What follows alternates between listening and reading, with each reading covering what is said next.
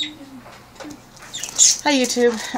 It's been a very long time since I posted anything on on YouTube at all, and 99% of that is I've been dealing with a pretty heavy bout of depression, and I've been busy working, trying to fill my time with work instead, so that I don't really have to deal with it. And then there was a YouTuber that posted about how crafting wasn't at all helpful for depression, and that those who called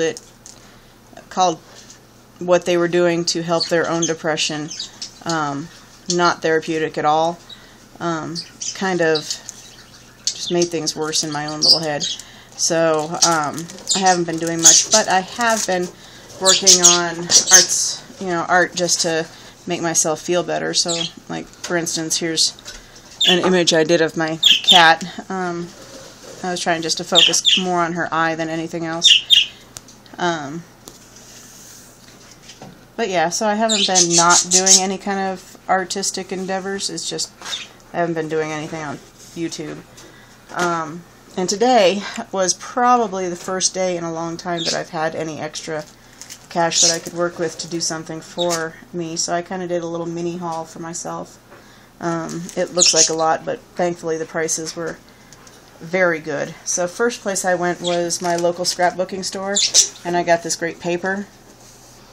I think it's from Toad and Frog, but I'm not too sure. I don't know. Let's see. It's from October Afternoon, and it's called Katie, and PP033, and it's a really cute paper, and on the back it's very blue, and I just really liked the print, because I thought I could tear this and work with a multimedia project I have in mind. With that being said, I've got a couple canvases that I've been working on that they're in various stages of being done. I also found this tiny little, there's my thumb, and I got this tiny little cute license plate. I think it's adorable, from Maine. Then I got myself the CC Designs rubber stamp, but there's no die, it's just the stamp. And it's called Pine Bough, JD1034, and I just love it. Most people that watch my YouTube know that I really like pine cones, and anytime I can find something with a pine cone on it, I'm usually grabbing it. I had an idea for a Christmas card, and I saw this die and thought it would work pretty perfect. I believe it's from Memory Box, isn't it? Yes, it's from Memory Box. And it's a steel die, about as wide as a card. And I think this is going to do exactly what I wanted it to, but we'll have to see. I think it kind of has a snowflake look to it. I'm going to put this back in here so I don't lose it before I put it in other packaging. So I don't like to keep my stuff in the packaging it comes in. All the packaging's so different in sizes that I don't like to keep it in the packaging. I like everything to be pretty uniform. Then I also got this die. It's by Impression Obsession, and its number is DIE, die, then 237-S, and it's the Season's Greetings, and it's kind of all scripty and pretty, and that's going to go on the Christmas card I've got in mind too. So hopefully that idea works out. I also got these little prills, and they are by, hold on,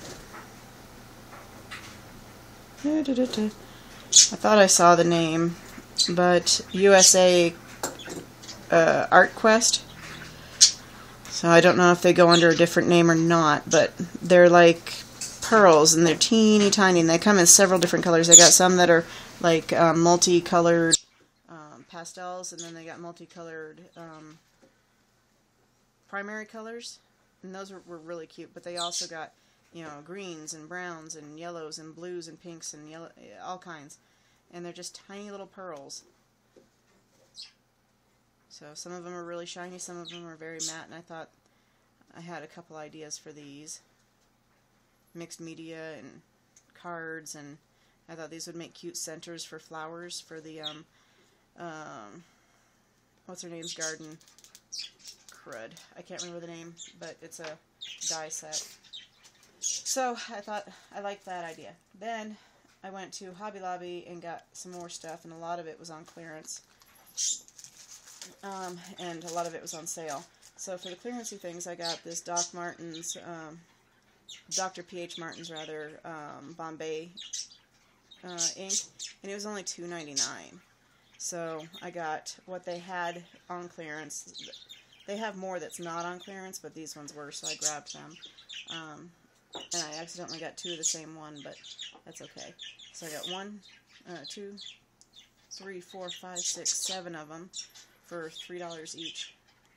And I got red, violet, cherry red, Van Dyke brown, brown, teal, and turquoise. And I have a lot of ideas for watercoloring and for dripping and all that with these, and then mixing them with different other media. So that they're inexpensive makes it easy to play with and practice on.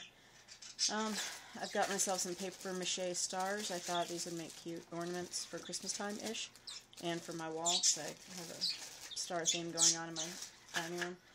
I got some craft sticks for stirring and mixing media, and I also got these little cups.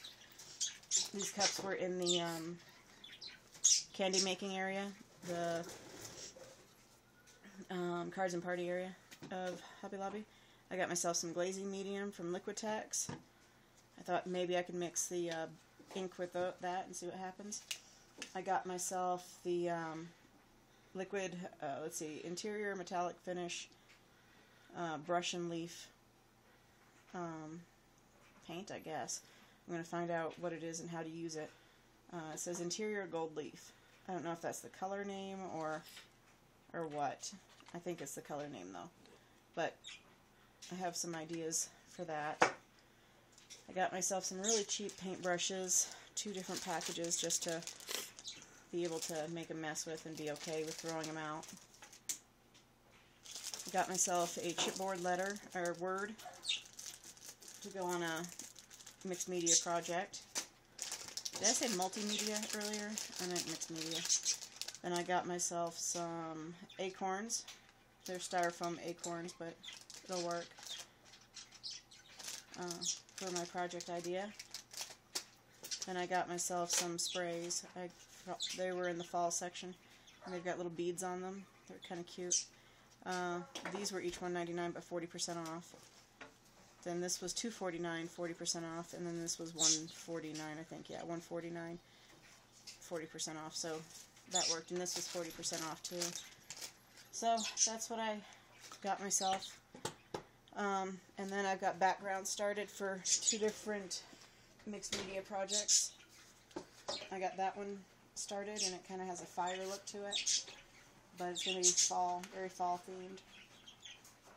And then I've got this one, and my son said it looks like sound frequency to him, so I don't know how I'm going to finish this, but that's the start of the background anyway. It kind of looks like a hot mess right now, but we'll see.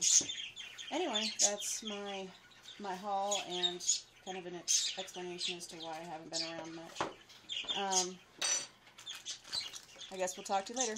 Bye.